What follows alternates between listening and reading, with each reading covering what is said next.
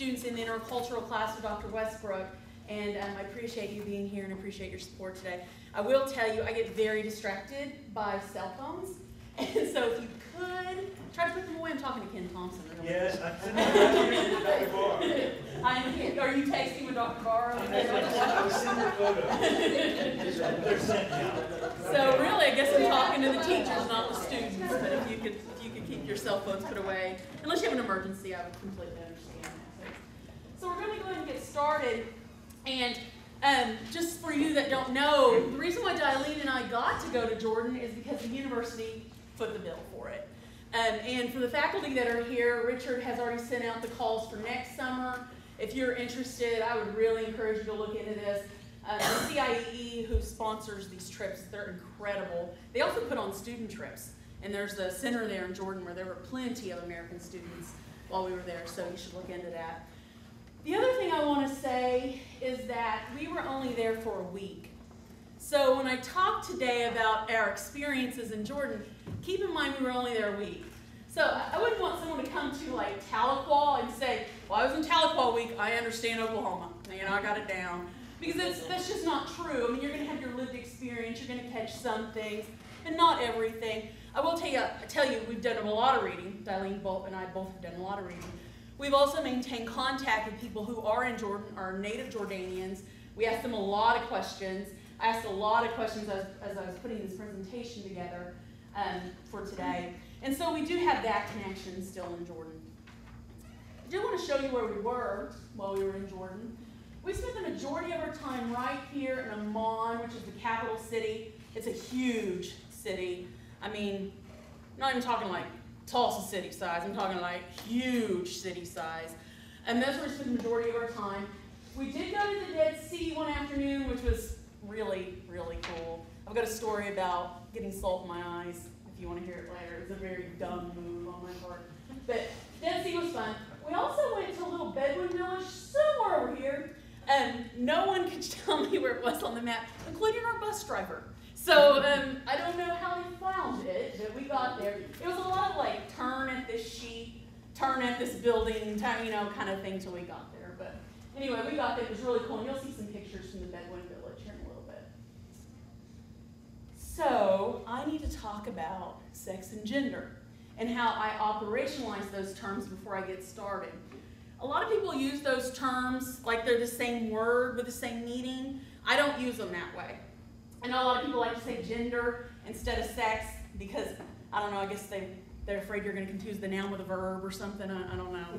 But they're not the same thing in my world. Sex is what you're born with, right? It's anatomy, it's biological, it's black and white. For most people it's pretty clear whether you have male anatomy or female anatomy. It's not true for all people, but for most people it's true. And so at birth you know whether you're male or female according to anatomy and biology. Gender is different. It is a sliding scale of masculinity and femininity. And no one, I don't care what you say, no one is 100% masculine or 100% feminine. We all fall somewhere on the scale. Most people, all people, associate masculinity with men and femininity with women. It doesn't necessarily have to be that way, but it is the way we do it.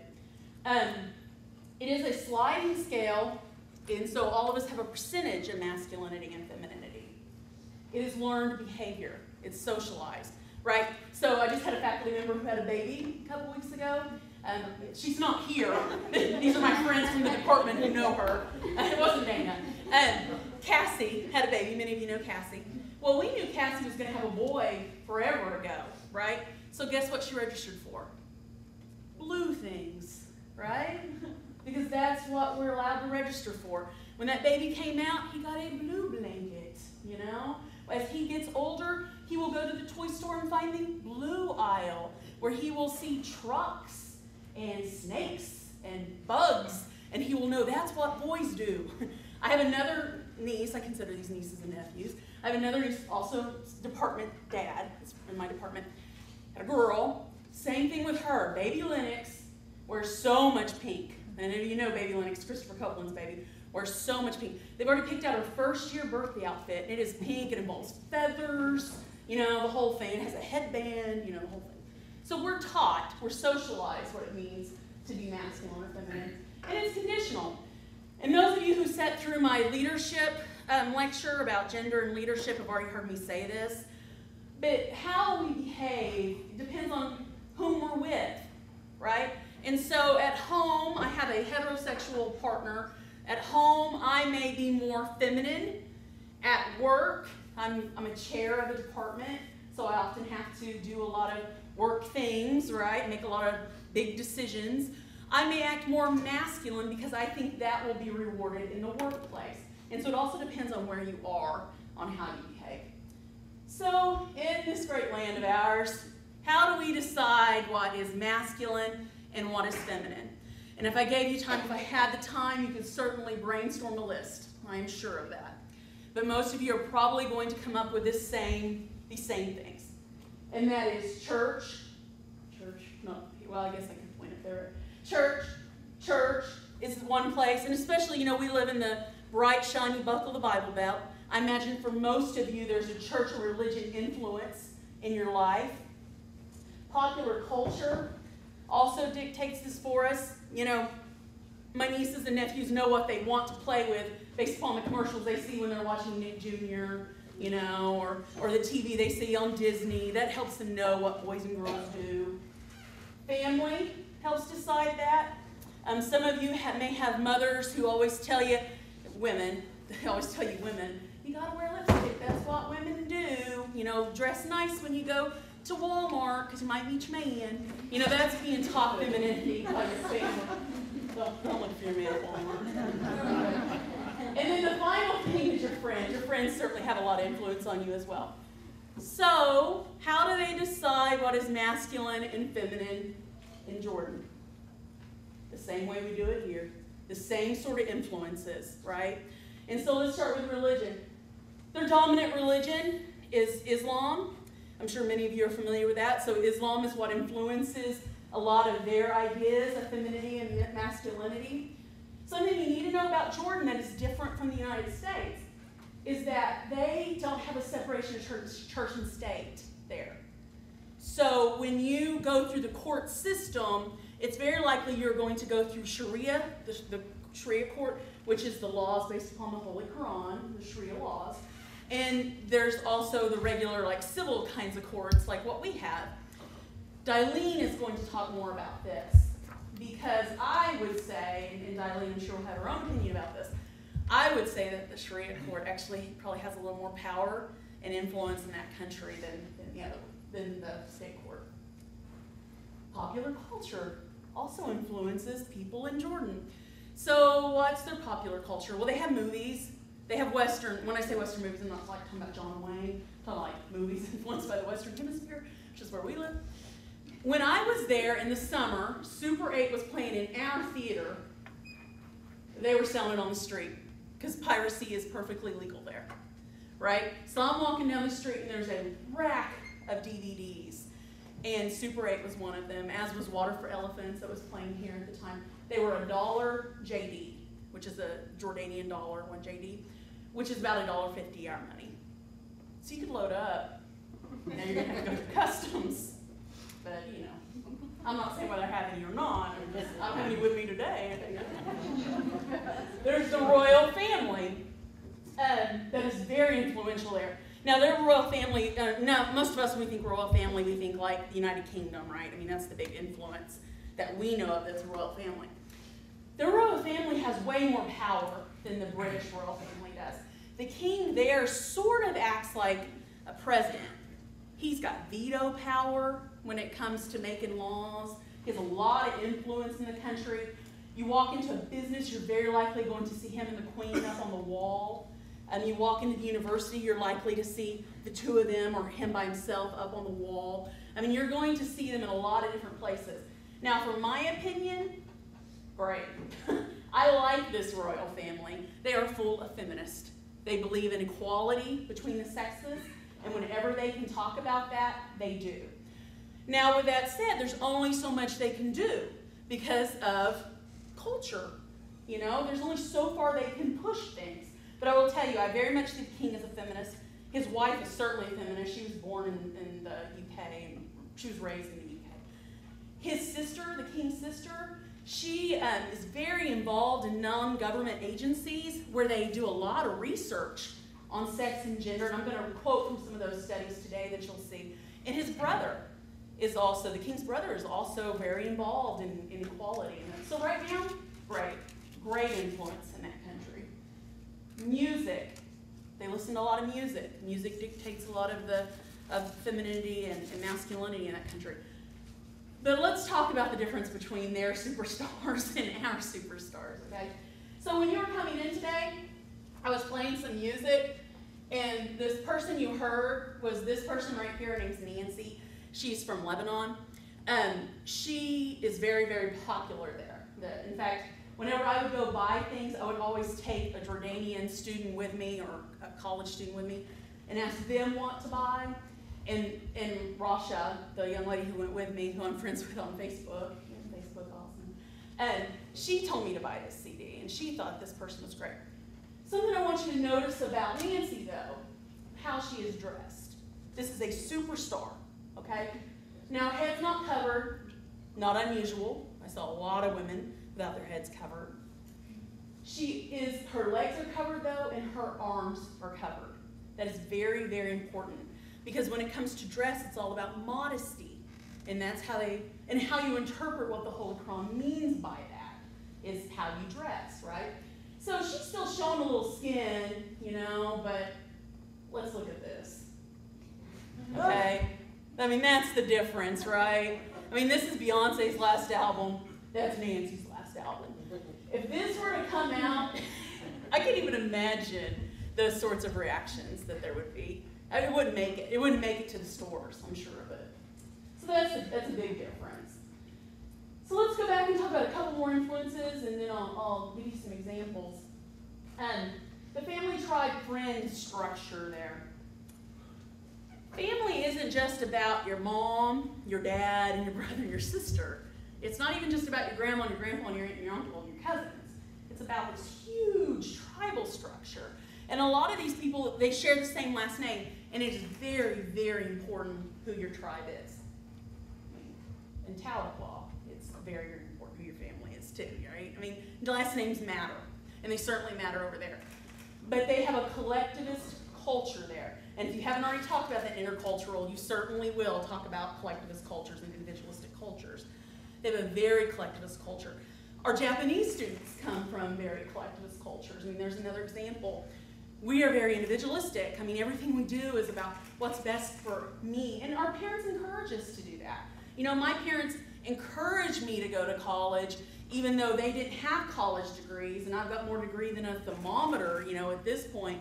They encouraged me to go do that, knowing that it would separate me from the family. That you wouldn't see that over there. Everything is about what's good for us. There's no me or my or I. It's us and we. That's why honor is so important there. What job you have reflects on your family. Who you date reflects on your family. All very, very important in a collectivist culture. Living at home. Now, their average marriage age is very close to our average marriage age, which is mid to late 20s. Don't believe there are child brides, and like you see in the National Geographic, but we have child brides in this country too, It's not the norm. You don't walk around and see a bunch of 12-year-olds with grown dudes, and Jordan. They live at home until they get to be about 26 or 27, and they get married. Marriage is really important. Heterosexual marriage is really, really important. So they live at home until then. But then once you get married, and I'll show you some pictures of the town here in a minute, the males, the sons, are expected to move the next floor on the house, the family house. And you move in, your family, and you live on that floor. And I remember we were driving on our way to the Bedouin village, and I kept seeing these houses that had one floor or two, and then they had pillars, just like unfinished construction. And I was wondering, what is going on with that? Well, they do that because they build onto the house as they can afford it, because credit is kind of sticky when you read the Quran, and I think Dilene's going to talk about that too. They really don't like to get credit as we know credit. So they build these floors so they can afford them, and you are expected to move in with your family. And then birth order, really, really important. And this has so much to do with masculinity and femininity. Firstborn sons are the sun, the moon, and the stars over there. When that firstborn son comes along, the mother and the father will change their names to father of, fill in the boy's name, mother of, fill in the boy's name, in Arabic. You know, they call them that in English. In Arabic, and that's your identity as a parent, is that firstborn son. I saw so many examples of firstborn sons being treated like gold. I mean, I remember being in the airport, and I saw two fathers, two different families, only talking with their firstborn sons. And everybody else is very accepting of it. I mean, that is the culture.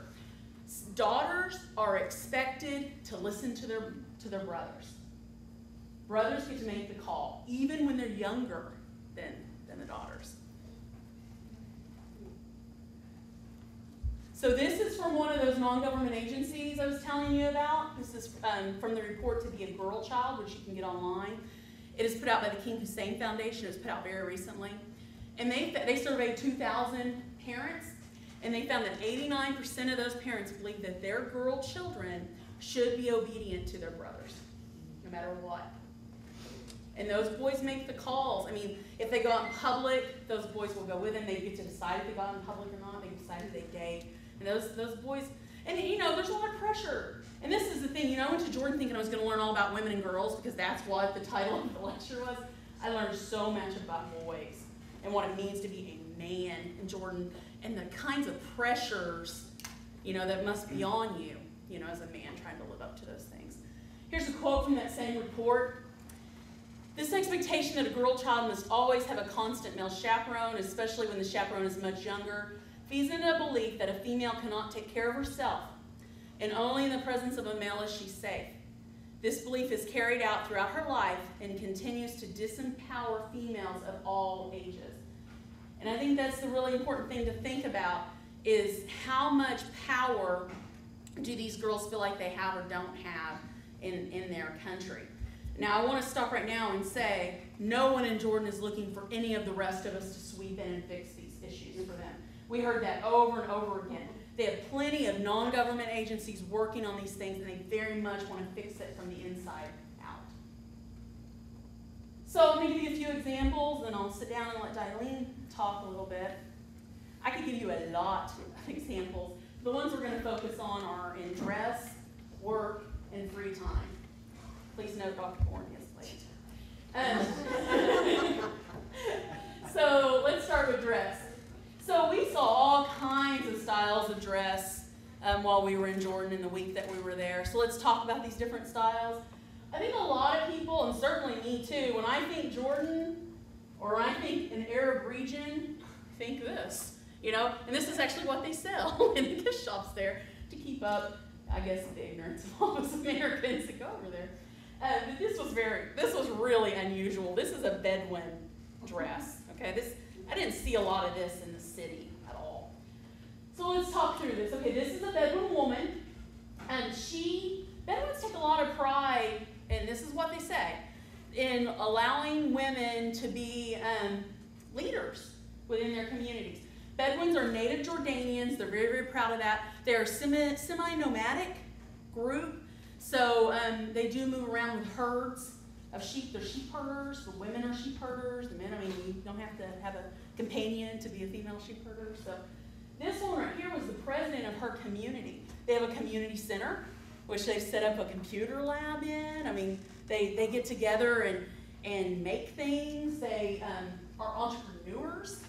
They make I got this for customs. I guess it was okay. Don't turn me in if it's not. They make these, I don't know, sage or something? I'm not so good with this stuff. Maybe Dilene can tell you what it is. But it's some kind of spice that they were making over there. And that's what they're standing in front of right there, is where they were picking this. Anybody recognize what that is? Fly trap? What? The fly catcher thing? No, I think it's sage. Okay. Time. It's time. Yeah, right there you go, time. All right, that's what it was. But anyway, so her face is covered, but only in front of men with whom she's not related. So I saw her without her face covered. When we got into a room with just women, I saw her face uncovered. When she was on the women's side of the tent, her face was uncovered. But when she's in front of unrelated males, she must cover her face. That's how she and her tribe, that's how they interpret the Holy Quran. And so that's why they do it that way. The Holy Quran talks about modesty. I have a question about that. Uh-huh. When you were with that community, did you have to cover your head? No, we were never asked the entire time we were there to cover. The only time that we were encouraged is if we were going to go inside of a mosque, which I have a story about later. Big reality right here. Okay, so this is a Bedouin face cover. That thing is pretty warm. It's thick. And it was as warm there in June as it is here, if not more so. Okay, this lady here is a professor at the University of Jordan. Huge university there in Jordan. She believes this is the correct interpretation, which includes a solid color hijab and a robe that is not form-fitting. But she believes it is way over the top for women to cover their faces. She's very against that. But I asked her why this was okay, because that's what I do, right? I asked her why this was okay, and she told me it's because she wants people to consider her mind first, and that this gives her that advantage. And so that's why she thinks this is okay, and this is how she interprets, the law. Okay, this young lady here is a recent college graduate. She is holding up a doll, much like this one, which I had to have this photo because it just cracks me up, because the majority of women I saw were dressed like this. Yet every doll you can buy and bring back to the United States looks like this. So it shook me a little bit. So this is how I saw most young ladies. They do cover their legs. Those are legs. They cover their legs and their arms. And they wear hijabs that are very fashionable. Like, they try to find a hijab that matches their outfits. So while I was there, Rasha wanted to put a hijab on me, and we're going to show video footage of that at the October 11th and 12th screenings. So a hijab involves this thing that goes over your hair. You pull your hair up in it, because you don't want to get this sweaty, right? So you put your hair up in it. These things came in all kinds of colors. You get them in lace, like 2 layers of lace. I mean, you go downtown, it's shopping. Shopping's on, looking for a job in downtown. And then, they'll pick just looks like a scarf. They just pick a scarf and they wrap it around, and there's like all different kinds of ways you can do it. I mean, it's a real fashion sort of thing there with these women. And then this one right here is every Arab parent's worst nightmare. That's all I can say. Right? She is wearing tight. She's a beautiful woman, right? But she's wearing tight jeans, a tight T-shirt with short sleeves. Her hair's not covered, and she's outspoken. And here's the funny thing about this: she works at the university in the American Center. So it's like this is okay. But like I said, most women I saw were dressed like this. I saw a lot of men dressed like this. Not the tight jeans.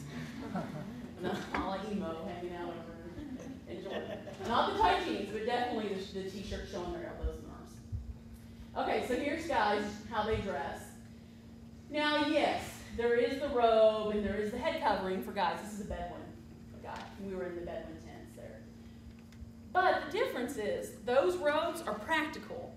They are thin and they are cool. So it's like walking around in a nice summer dress, It's just breezy. It's great. And a lot of guys in Jordan at the hotels, they would wear the white ones, and so you could see through them. I mean, that's how thin they were, right? They were wearing shorts and tank tops underneath those things. So they were really cool.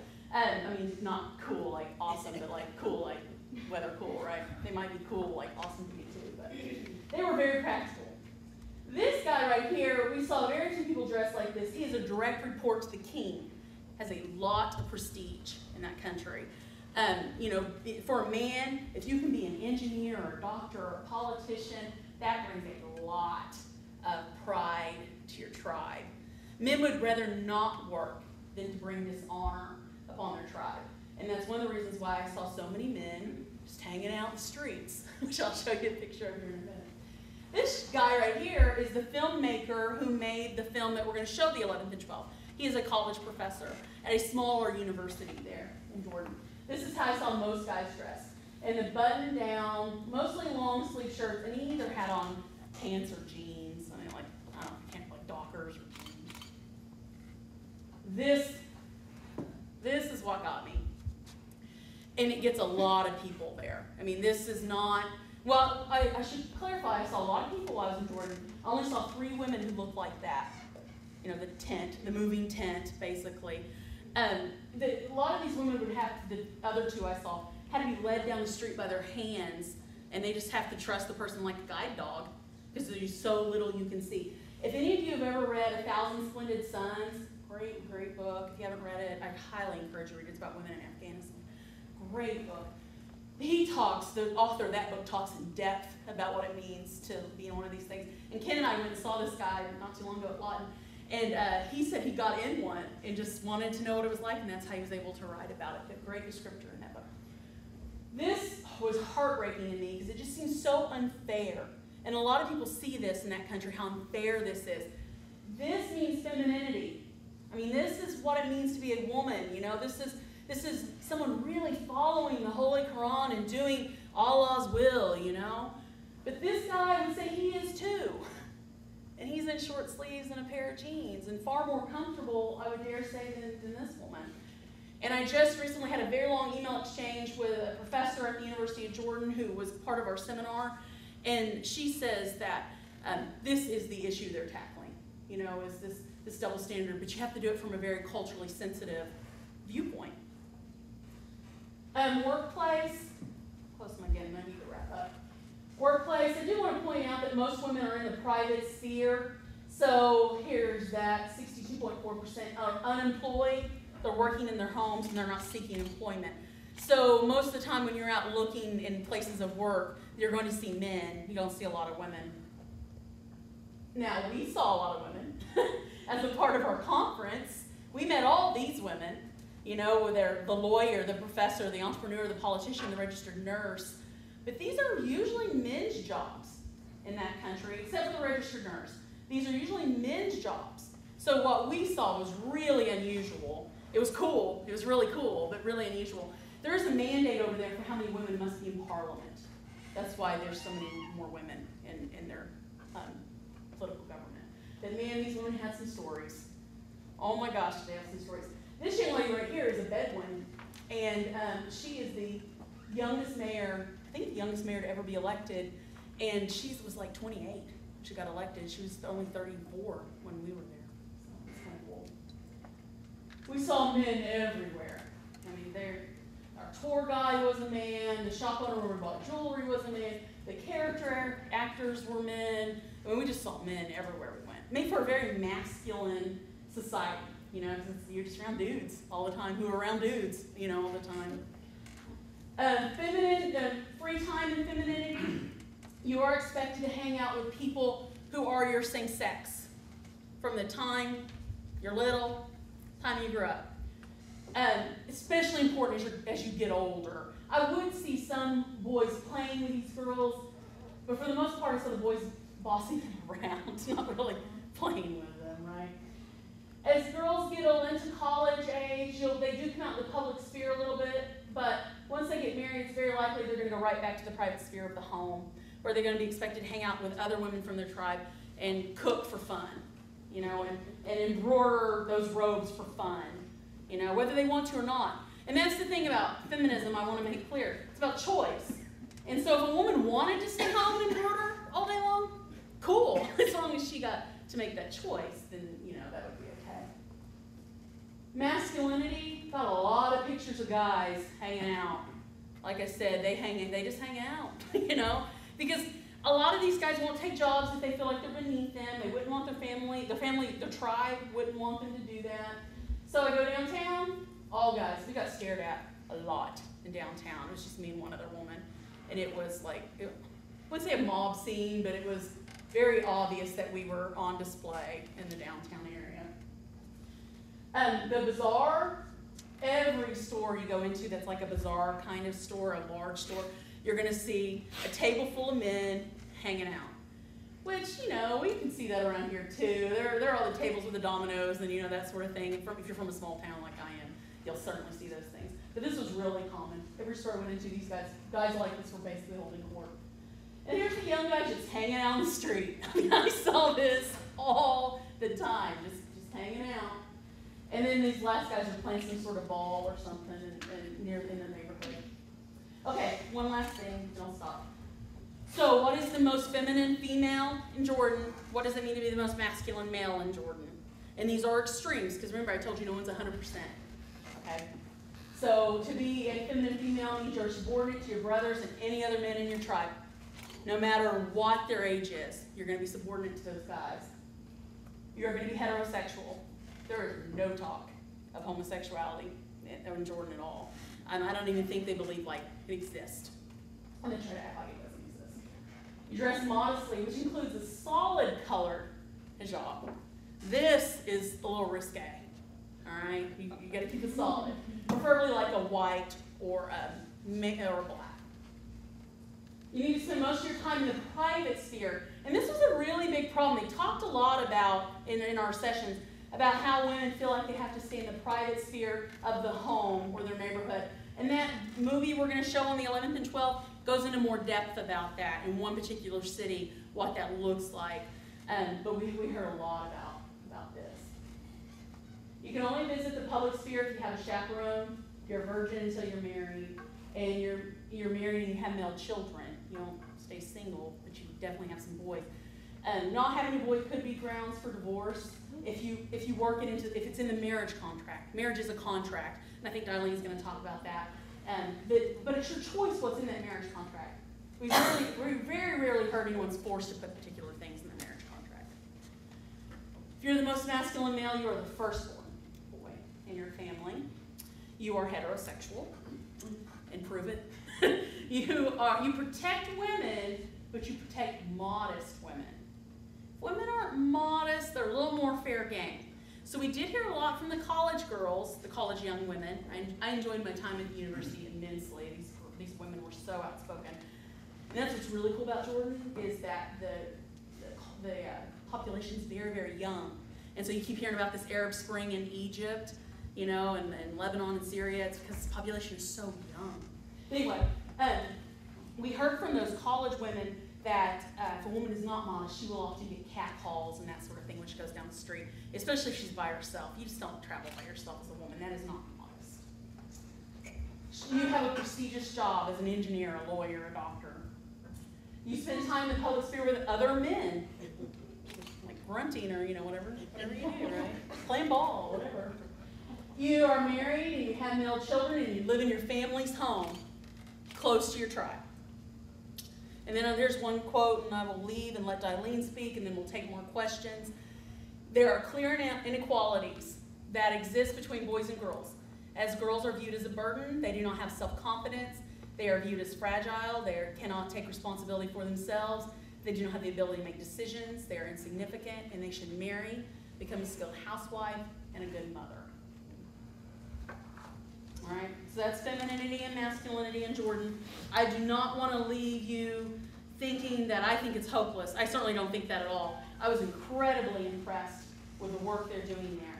I mean, the fact that they brought in 15 faculty members to the United States and were willing to just be very open about what's going on and what they're working on, I thought it was commendable. I was very impressed. You know, their women's movement is so much younger than ours in this country. And it feels like they've accomplished so much more in a short amount of time. And I told them that, but they didn't want to hear that. It's never enough. You know, they're working really, really hard in Jordan. Okay, Dilene, it's yours. All right.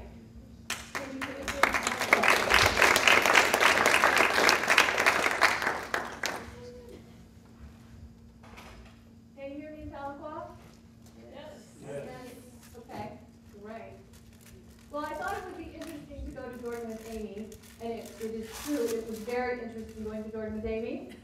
I thought it would be interesting to see how a business professor would feel about this trip versus someone in liberal arts. And I told Amy immediately, I don't think I'm a feminist, but I think she might have changed my mind, I have to admit. And I don't think I've ever heard a business professor use the word dude that many times. But I have to tell you that I'm going to try to go a little more in depth. She did a great job of giving you an overview of what we saw.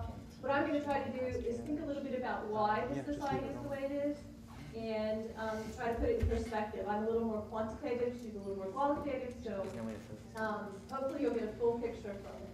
I don't know, can you see the PowerPoint in the other location? No. Oh, we can't see it in Eastern. Oh, yes, we can. Got There. And now, maybe we get it broken arrow somewhere. We have it. Okay. We have it too. Okay, so you should have a picture of a couple of young ladies on the screen. Yes. And these were the ladies that I was paired with at the university in Georgia. And I found them just so delightful. And we had lunch with them.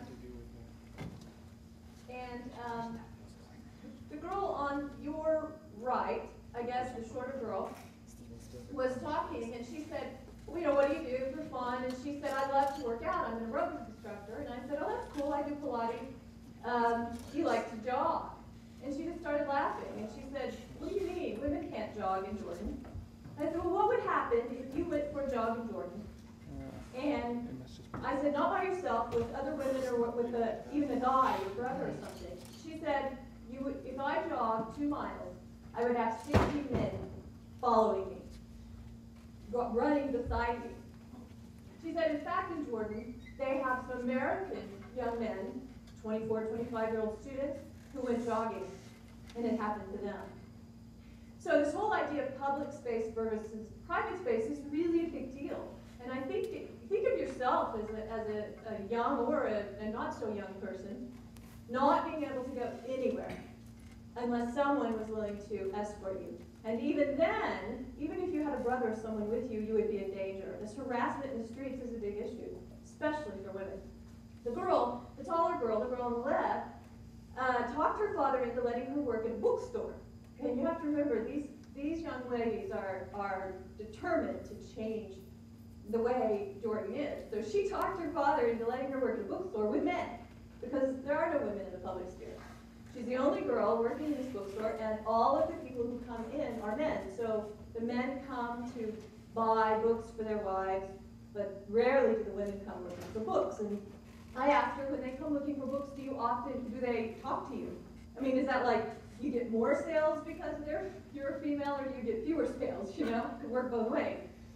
She said some men will come in, and there's a specialty area, I can't remember what hers was. She knows where everything is, but they wouldn't ask her. And they would go ask one of the other clerks, and the clerk would say, you really need to ask her because it's her section, I don't know. She said they would not talk to her. They wouldn't ask her where it was. Now, she works late. She gets off at 10 o'clock. They close the store at 10 p.m., so she's not off work till 11 p.m. And I said, how do you get home then, you know? And if you want to employ a female in Jordan, you have to provide a ride home. So the owner of the store has a van, and he drops everybody who works there off at home to make sure they get home safe. And it's the only way she would be allowed to have that job in Jordan. So I thought, you know, there's so many things to talk about. We have such little time. I know Amy had this same problem. What do I share in the little bit of time I have? And I know that because the harassment on the streets was so on the minds of these young ladies, and honor killings are interesting to Americans. We read about them in the news. We're so into them. I wanted to share a little bit with you about that. And it's interesting. The one fella who spoke to us, he came out of the box saying, in America, domestic violence is so bad, and you guys think it's bad in Jordan. So, but and I know it was really interesting to say that to a group full of American women, because you know I was like down, Amy down, you know. Please don't get us thrown in jail here. But she was awesome, but it got me thinking. It really irritated me, but it got me thinking. So I came back to do a little bit of research, and I hope these numbers are right. I know there are people on our faculty who know the direct answer to this. This is what I got off the Department of Justice. So of the 154 million women in America, 1,181 of them are murdered by an intimate partner in a year. You can see what that percentage is. And 4.8 million have physical assaults. In Jordan, it's 28 to 60. Now, why do we not know how many honor killings there are? Because it's so accepted part of it's difficult to get the statistics. Okay, so if I kill someone that I'm related to for honor reasons, and we'll talk a little bit more about whether that's really what it's for, but that's what I call it. I walk in and I hand my weapon to the police. They hand me a cigar, and they sit down and say, "Way to go." They call them honor heroes. And they would say, "Okay, you have 3 months, and probably it's probation, maybe a little bit of detention." Now, they've upped this to 10 years in prison. So what's happened is they've forced the younger boys to be the ones to do the honor killings because they're the minors. So the youngest son has to do this. And there are reasons. So you dig deeper and say, why is this? Now, an interesting difference between the United States and Jordan is that domestic violence is common. And if you look, I've seen some statistics in America that up to 75% of women and children experience violence at home. It's up to 70% in Jordan. But if you look at the statistics in America, it usually is some sort of a sexual assault by an incest or rape by a family member. In Jordan, it's rarely sexual assault. They just beat them pretty regularly. Okay? And if there's a sexual assault, it's usually not by a family member. Right? And you dig deeper and say, why is this? Okay? And these were some of the reasons we heard. The first one came from a study on female killings in Jordan. And the answer was, it's the man's responsibility to take vengeance because he has to protect this honor at all times. Men are the honor. So they are born, and immediately upon their birth, their family, because he was born, their family receives honor because they had birthed a male child. Immediately, when a female child is birthed, that takes away from the honor of the family. So nothing that a female does will add to their honor. They can't get a better education, they can't get a great job, they can't do anything but produce a male child to receive honor and add to it. And it's really considered their obligation. So they just detract. And men, on the other hand, nothing they can do in their behavior takes away from this tribal honor. Now, I'm not sure, because as Amy said, we were only there a year, and our subject matter was feminism. So it may be that if you cheat your neighbor, that's not considered honorable. And there are some things, perhaps, when men deal with each other that takes away from it. But certainly in the domestic realm, in the sexual realm, anything a man does will not affect the honor of the family. And I know we don't have a lot of time, but I want to tell this story because it was really kind of overwhelming to me. I had an opportunity to go to Petra. And my taxi driver was from the Bedouin tribe in Petra, but I didn't know that. He picked us up and worked for the Americans in the city and drove us. So, it's a 4-hour drive. We were visiting. He said, I really don't mind taking you to Petra because that's where I'm from, and I'll drop you off, and you'll go walk around look at rocks for 5 hours, and I'll get to go visit my family. And that's really cool. And so he was excited, and he had great English. And so we got to talking about his family, and he basically was born to a family with 4 girls in it already. So he was the youngest and only male in the family. His mother died in childbirth, giving him birth. And these 2 older sisters were married when his father died. Okay? He couldn't make enough money to support the family in the Bedouin community, so he had to move to the city, had to learn English to make a better life for his family. Now, who is his family? Here we're talking about, he was like a teenager, 15, 16 years old. His family is his 2 unmarried sisters, because he is responsible for them. He is responsible to take care of them. He is responsible to get them married off in an honorable way. And I asked him, well, how old are you? He said he's 29 now. I said, one of his sisters is still unmarried. And I said, wow, wouldn't you like to get married? When are you going to get married? And he said, I can't get married. I can't get married until my sister gets married.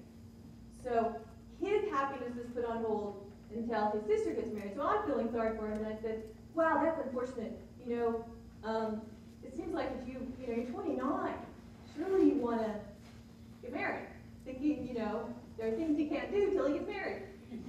He said, oh no, I have lots of girlfriends. It's okay for him to have lots of girlfriends. I said, well, how can you have girlfriends if none of the girls in Jordan can do this thing, right?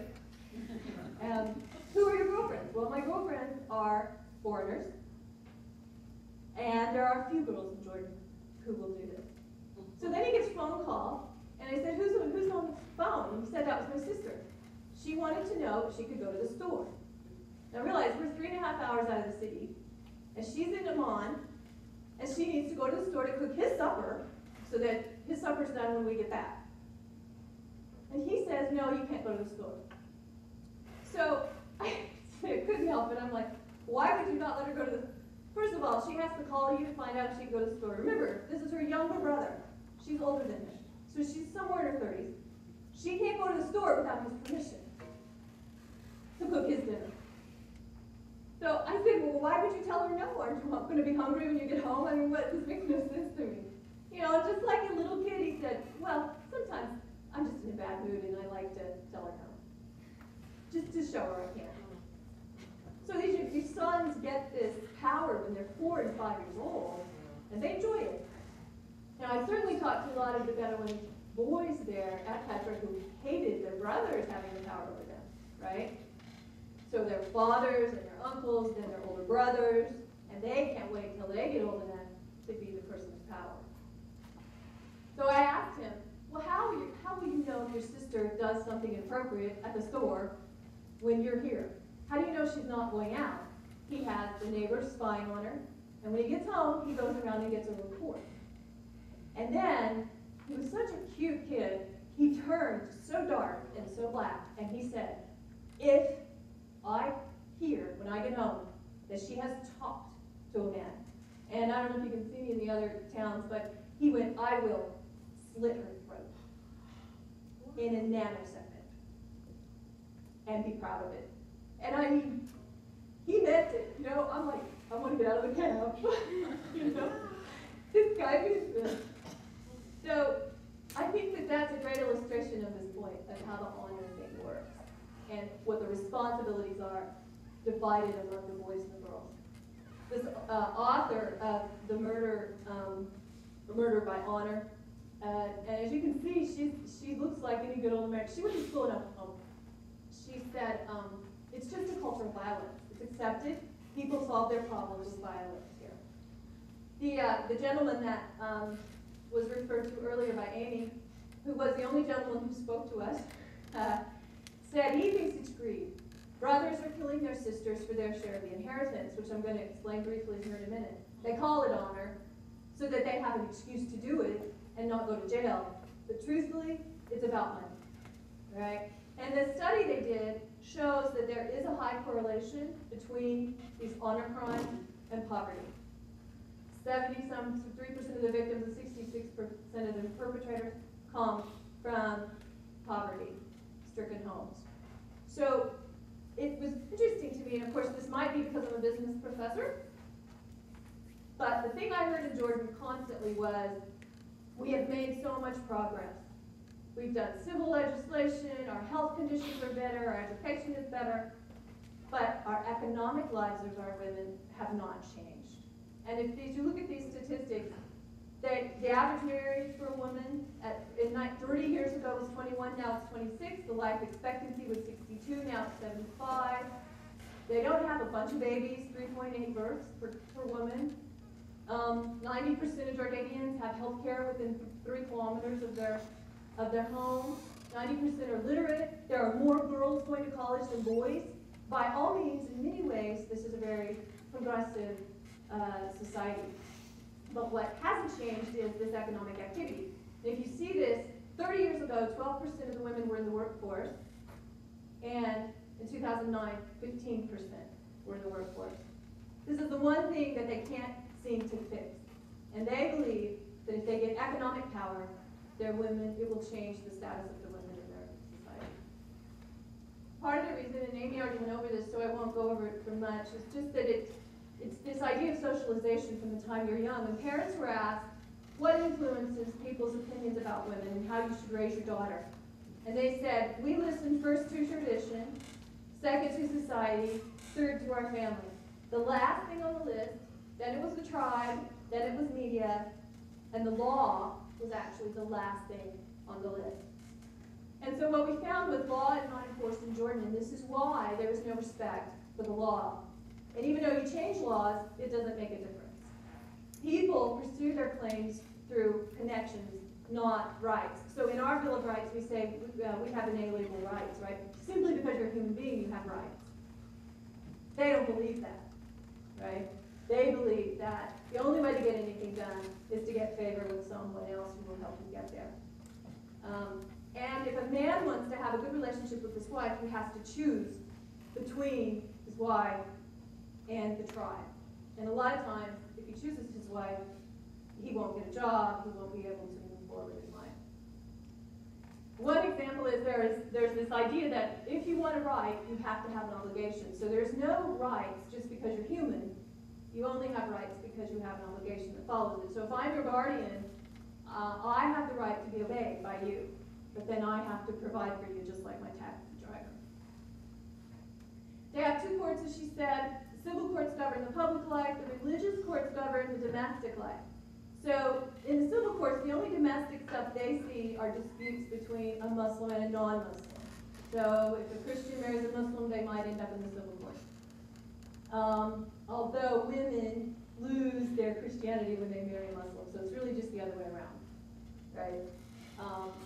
And the legislation that they make in their parliament pertains to these courts, not the Sharia courts. So the religious courts are where the majority, as Amy said earlier, the majority of things are decided. Now the big issue here is that all women's issues are considered domestic. Therefore, all women's issues are cited in the religious courts. So if it's a woman has a problem at work, it goes to the religious court because it's a woman's problem or a child's problem. 80% of the cases in the Sharia courts are for women, but none of the judges are. In fact, no women are allowed to work in the court.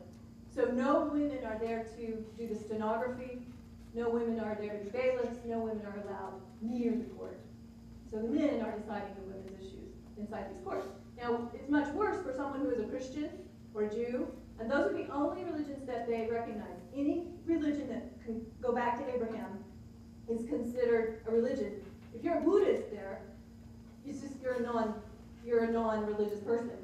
And in their mind then, your only choice is to send you to your embassy. Let's say two Buddhists get into a domestic quarrel or have a divorce, they have to go to their embassy to see it tried. So what the people that are really in trouble are the Christians.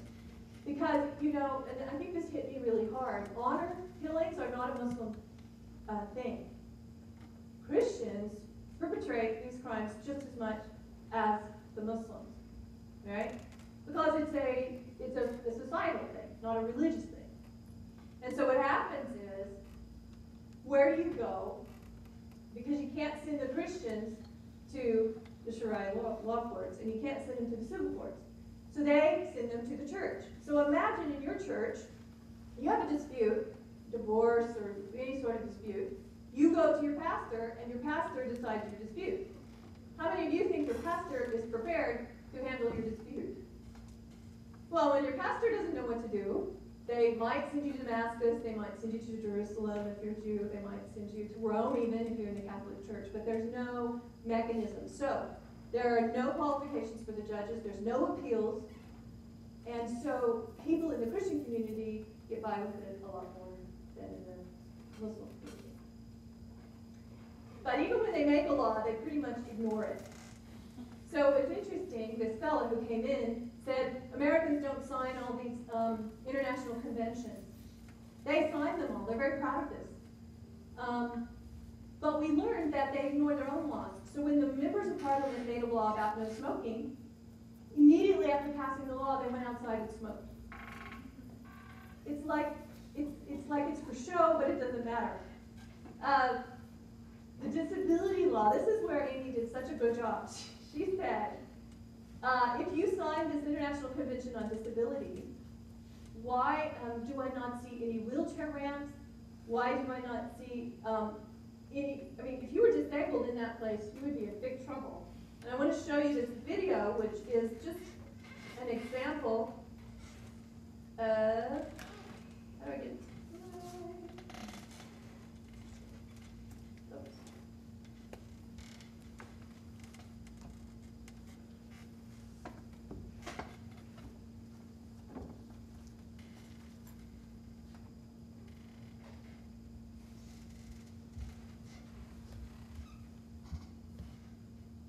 No sound. So if you look at these streets, they're not very friendly to a disabled person. The curbs are high. There's lots of cars and rubble and holes. There are lots of stairs. As you can see, Amy created got a lot of stairs as she walked along. A lot of stairs, S-T-A-I-R-S, to go up and down and walk around. They're not friendly to someone who happens to be disabled. So, another kind of interesting thing is that the criminal age in Jordan is 7 years old. So there are no juvenile courts. And if a 7-year-old gets called in by the police for stealing or something, maybe they're hungry, lawyers are not allowed to go into the courtroom with them. So if you have a little 7-year-old in a criminal court alone, and not even able to have counsel with them. Now, the tribal inheritance laws, these are ladies in the tribe working, would say that man works outside of the house, but he should get a third of the father's inheritance, family's inheritance, and the woman works outside of the house, so she should get a third. But when women come home, they do another third of the work inside the home. Therefore, in tribal law, and this is why the Bedouins in many ways have it better, they get 2/3 of the inheritance, the females do. The Islamic law, on the other hand, says, I'm going to give my wife, only men are the only ones authorized to spend for the family. Women can't spend for the family, therefore the men should have a preponderance of the money, right? So, I'm going to give my girl children a third of my inheritance, and I'm going to give my son 2/3, okay? Because my girl children are going to marry, and their husbands will have gotten 2/3 of their father's inheritance, and my son will marry a woman who's gotten a third, and it's fair for that reason. So often, the women, as Amy alluded to earlier, in the Bedouin communities have a better financial situation for the women in the city. Women in government, this lady was one of the members of parliament, and if you'll see right here, they do a better job. The public sector, being the government jobs, are considered better jobs, and they work hard and they're quoted, and even in that case, they have, obviously, a lot better representation of females than the general public. And the politicians say that one of the reasons men don't want women in politics is because they're just naturally against corruption and they fight it. They don't like it and they fight it, and the guys don't like that. They want them in power because the whole system is created by this nepotism, this family tribe connection. Another thing that I thought was really funny is that one of the MPs said, you know, the war with the Palestinians has been very helpful for us because in the old days, in the mosques, they would rail against your women. Your men would go home after going to the mosque and beat their women because it was that's what they would always talk about at the mosque. Now they talk about the war and they leave the women alone. So this is our window to fix things. In women in business, they expect them to carry the burden, but they get none of the rewards. So for example, loans are written in women's names just as often as they are in men's names. And as you can see, women are much more likely to repay their loans than the men are, 99% to 78%. But women are not allowed to own anything. So only 17% of the people who own land are female. Only 22% of them own apartments are female. And you can see the numbers. Entrepreneurs, 7% of them are female, but most of the time their husbands get tax credits for doing this, so they sign them up and register them in their name, and they don't even know that they own a business because their name is just used. And certainly they never do have an opportunity to invest money because they don't have money. So this is one of the reasons women don't work, because one, they're not allowed to go out alone. They can't be at a meeting past 7 p.m. at night. They are not allowed to work where there are men, for the most part. But most importantly, they are not to be able to get their own money. So what happens is, young girls get educated, they go to the marriage contract, and the family of the girl will say, I won't let you marry her unless I continue to get 70% of her income. So in the marriage contract, she has to agree that she will continue to work until age of retirement there, which is 55. So I get married at 20, I have to agree, I will work to 55 and give 70% of my income back to my birth family. And the husband's family keeps the 30%. And the woman gets 0. So the women say, why would I work? There's no reason to work. There's no benefit to me for working. Women in education, I thought those of you who teach would enjoy this. When you look at the teaching assistant level, the assistant lecturer, even though remember, more women have college degrees. When you come down to assistant professors, look at the drop-off. And when you go into an associate professor rank, it drops even further. And what we heard often was that female teachers are told what they can and can't say in the classroom. So if a female teacher wants to have a conversation or talk about, stop at 3:15 and let you go, and then if other people have questions, we'll continue. So questions, and we do have 3 sites, so we'll take one from each site and just cycle through that way. Okay, we'll start here in Tahlequah, Ken. Well, actually, do any of the students have questions? Because I know we may need to leave at 3:15 and start again. Okay, ask away. I was just curious because you used the Beyonce example. You said that they get the Western movies right off.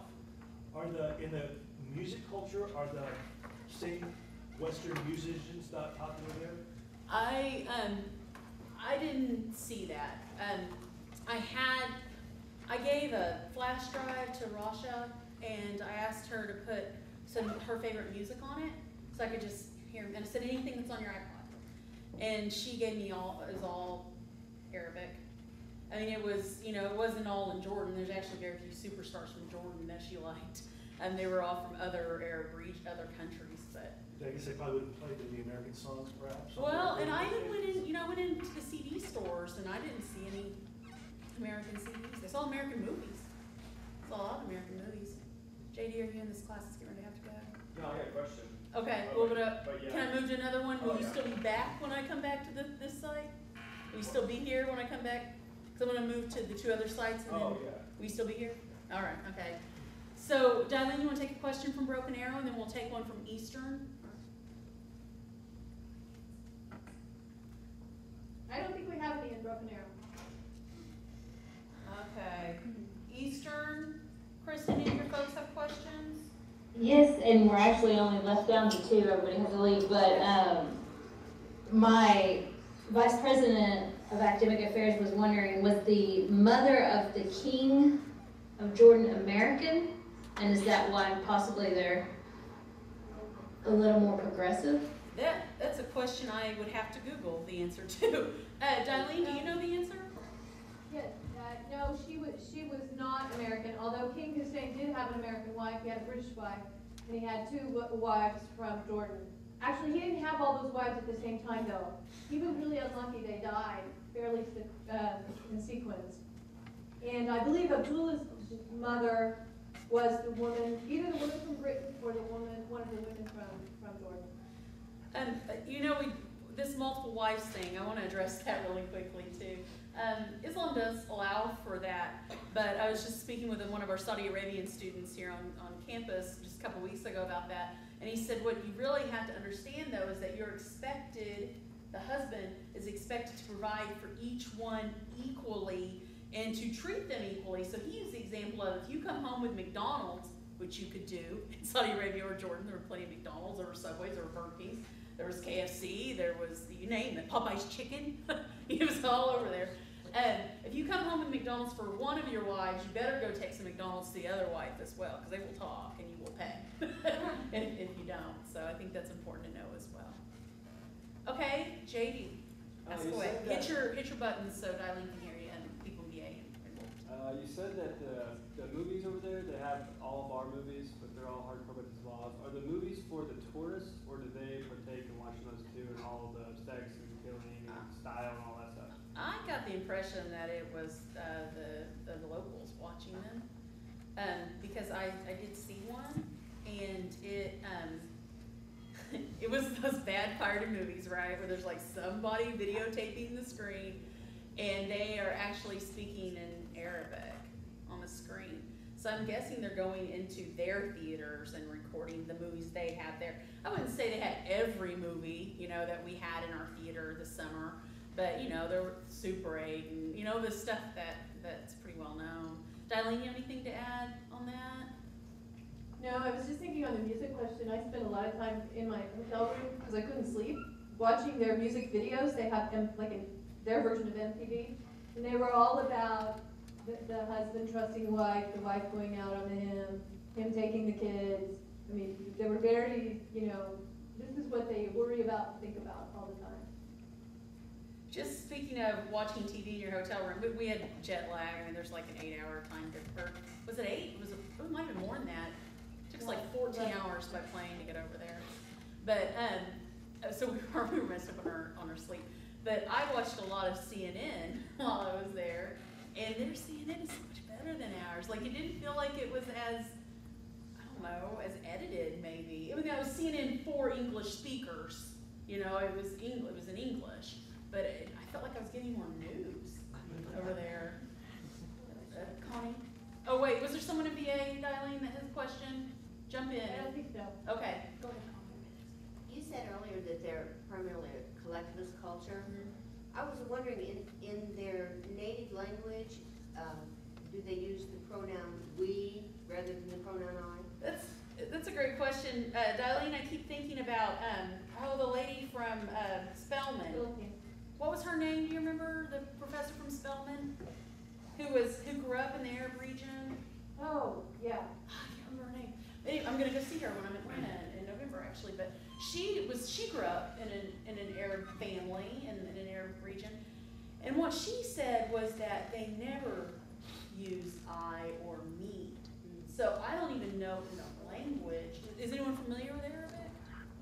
I don't even know in the language if there's words. I could ask my friend from Saudi Arabia. Yeah, yeah. house in In fact, I think it was your friend I was talking to about the lives. Yeah. Amber, be sure to use the button. Can you tell us the mosque story? Tell you the mosque story, because you just like to embarrass me. Well, yeah, this was a huge. Anybody can make. This is a huge ethnocentric moment. There's a buzzword for you, intercultural folks. Ethnocentrism. Here's an example of it, and then you all can go. As I know your class is about finished. So we were told to bring a scarf with us, because if we ever had the opportunity to go into a mosque, we would need to cover. And so just about every day we would all put a scarf around our necks or have one in our bag, because we were waiting for the opportunity to get into a mosque, which we never really got that opportunity. So I was at a city park. We were all at a city park looking at these beautiful murals of the timeline of the country, which took a while. Okay, because their country a little bit older than ours. You know, Jesus kind of walked around there and stuff, so it's pretty old. So it was this long mural. And I'm walking along, reading all the placards and everything, and I come to this placard about mosque, that it's in Arabic, and plus I'm one of those people at the museums who just kind of walks, you know, by and doesn't really stop and read things. So I see this door, and being the American that I am, in the Disneyland Silver Dollar City mentality that I have, you see a door, you see if you can go in and ride the ride, you know. So I fiddle with the door, and it opens, and I just walk into the door, and it's about the size of a closet. Mosques there are not the size of a closet. They're gorgeous, gorgeous buildings. But it's about the size of a closet. I walk in, look up, and walk out. And the professor who had been with us, who's a Christian actually, says, "Oh, Dr. Amy, you have committed the worst sin." And then immediately I knew what had happened. I had walked into, it wasn't a real mosque. I mean, people don't go in there to pray, but it was representative of a mosque on this mural. And I go, "Oh no!" And I had the scarf even around my neck, and I like throw it over my head. I'm like, "What do I do now?" You know? And she just keeps walking, like she didn't want to be associated with this. She says, "I guess you're gonna have to pray to Allah." And I thought, I don't pray to Allah. I don't know what am I gonna do. I don't it was so confusing for me, and what do I do? But I eventually asked Rasha to pray to Allah for forgiveness for me, because, and told her I didn't mean any disrespect to her country, but I felt horrible, and I felt a little ostracized by that professor. I mean, she really did not want to be a part of what I had just done, and we'd gotten along fine, and we actually got along fine afterwards, but she did not. I mean, there was... If you were seeing Amy and she is from there... and No, you're not- no, Mrs. Sarah brings up this point, if you were, I'm retelling it for people in Broken Arrow, if I had been seen, and I could have been, because there is private security everywhere. Not a lot of police presence. We talked about enforcing laws. That's why people are just smoking in whatever building they want to smoke in, because there's not a police presence. No one's enforcing law. But when you go into government-owned places, there's a lot of private security. And that's where you see those guys with like big old guns strapped on them. You get used to seeing that there, But yeah, there were those guys there, and we really were special guests. And so there were only like 15 of us in that whole park. And so yeah, I imagine it could have been pretty bad for her. Yeah, not for me. Oh, well, let me say this. I think this is really important to know. I don't know, and Dr. Betts told me this before I went, that this was true, that Arabs are some of the nicest people you will ever meet. And I could not agree more with that statement. I felt it was my first time traveling overseas. I felt so welcome in that community and in that culture. They went out of their way to make sure that we were comfortable in everything we did. So I probably wouldn't have gone trouble with the private security. She might have, though. I don't think they would have taken her life or anything, but it would have been embarrassing, and honor's so important, over there. So, Dilene, do you want to say something? I'm going to let these intercultural folks go. Yeah, I was just thinking, they did tell us that everybody we saw spoke English. Almost all of those women had come to school somewhere, most likely in Canada or the U.S. And there were women who were not allowed to speak to us simply because we were American. Yeah, that's true. Actually, the rudest people I ever met were the cab drivers, but isn't that pretty par for the course? So you can get that in New York. Yeah. We're going to put the sign that she's very cultural. Okay. So what we're doing right now is we're dismissing the intercultural class for anyone who needs to go, and then Dilene and I will stick around if there's anybody else who have any questions for us. Okay.